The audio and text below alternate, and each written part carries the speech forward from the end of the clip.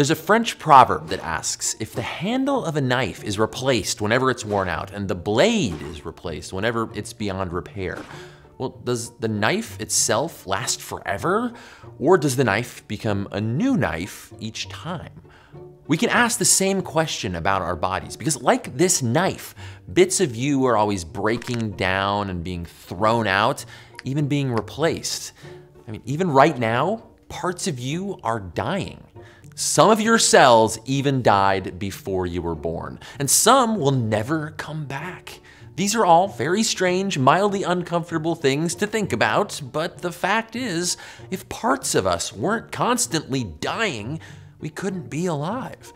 And what's even stranger than that is that a big fraction of your body is, was, and will never be alive.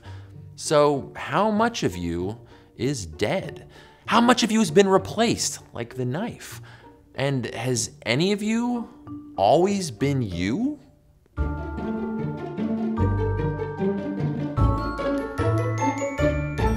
Hey smart people, Joe here. I'm gonna put this away now because it's getting a little weird. Versions of that thought experiment actually go back millennia. A Greek philosopher, Plutarch, is credited with one of the first versions, and his starts with a ship. It basically goes like this. This guy named Theseus, who may or may not have actually existed, sailed his ship to Athens after defeating the Minotaur, that mythical bullman who lived in the labyrinth. To honor Theseus, the people of Athens preserved his ship for hundreds of years. Whenever part of the ship needed to be fixed, they replaced it, over and over, plank by plank, until eventually no original pieces remained. So, is it still Theseus's ship? I mean, take this stack of blocks. I can replace it brick by brick until it's a new version of itself. I mean, it looks the same, so is it? I mean, what defines the essence of the stack? Its stackiness. Is it the number or the pattern of the colors? Well, then perhaps it's the same stack. Or maybe the atoms in the blocks or the stack itself. Then you might say it's a different stack. Or maybe it's something else.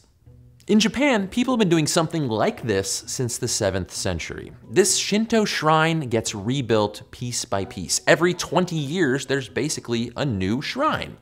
Or is there? It aligns with Shinto beliefs around the impermanence of nature, but also this idea that the only way something can last is if it's eternally rebuilt. Some of you might say there's always been just one ship of Theseus, or one stack of blocks, or one shrine, a thing bigger than its pieces. Others might argue that when a thing or any part of it is replaced, then that thing becomes new. The Greek philosopher Heraclitus once said it's impossible to step in the same river twice. I mean, the outlines may be the same, but the water before is long gone. And so it is with our own bodies. Roughly 330 billion of your body's 30 to 40 trillion total cells are replaced every day. Now, of course, not all of your cells get replaced, but this means every 100 days, in total cell numbers at least, you regenerate a new you's worth of you. Are you the same you 100 days from now? Clearly, all of this cell regeneration must come with an equivalent amount of cell death. Otherwise, you'd be like a huge walking tumor blob or something. And this story of how your body manages its own death piece by piece gets interesting because different cells kick the bucket faster or slower than others, and some not at all. And a bunch of this cell death happens before you're even born. For instance, the cells that help grow the tiny bones in your middle ear, well, they did their job in the womb and died right before you were born. And after about 8 weeks of pregnancy, if your body didn't direct some very particular tissue to die at precisely the right time, you'd have webbed fingers today, which would make it easier to swim, but your ring collection would be completely obsolete. Broadly speaking, cells die in two ways. Cell death that's programmed by your body is called apoptosis, or apoptosis. It's Greek. The second P should be silent, but I know that feels weird, so however you want to say it is fine. Language evolves. Anyway, that's Greek for falling off, When the time comes for a cell to stop existing or it's broken beyond repair, it starts to shrink and form little blebs on its surface. That's really what they're called. DNA and cellular machinery are chopped up and carted off for recycling by your body's molecular salvage crew. And there's another kind of cell death if cells are, say, damaged beyond repair by toxins or environmental extremes. They basically just spill their guts. Cleaning that up is a bit messier, but your body's janitors are good at what they do. Think of your body like a car. You have to do maintenance to keep it running. If you couldn't ever get rid of old parts, instead of changing your oil, just kept pouring more in, you need new brake pads, stack them on top of the old ones.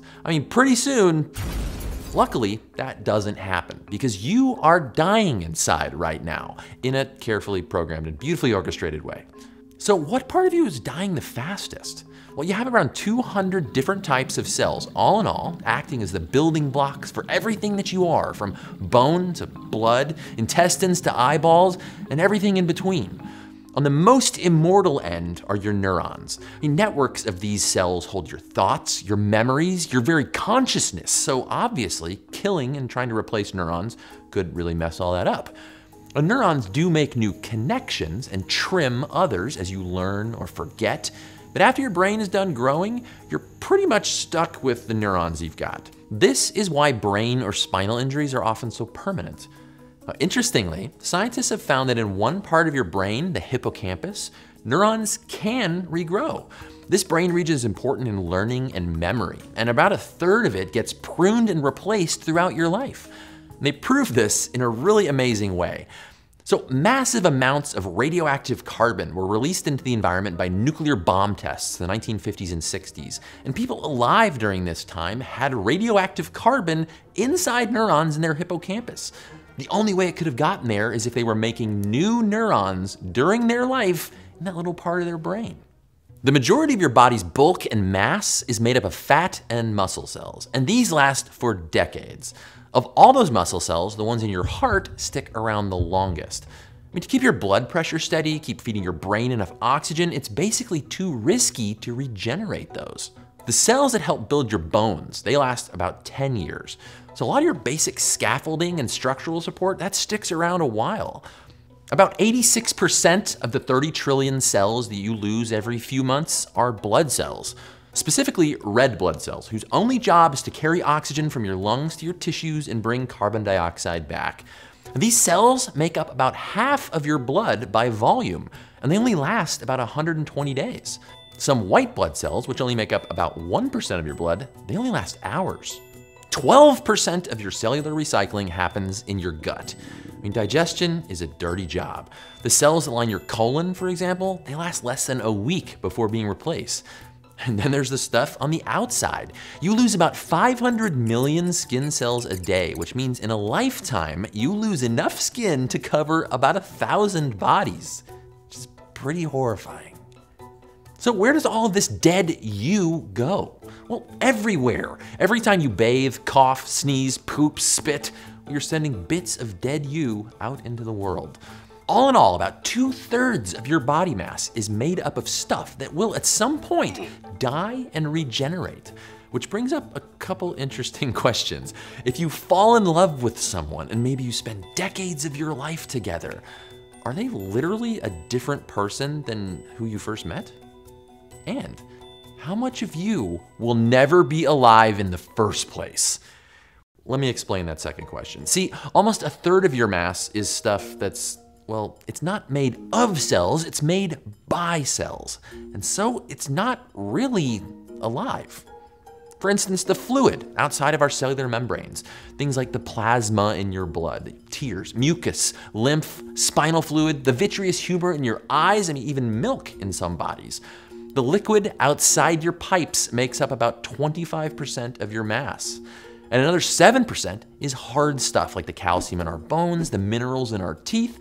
Then you've got unliving stuff you carry with you, like the dead protein keratin that makes up your hair and fingernails.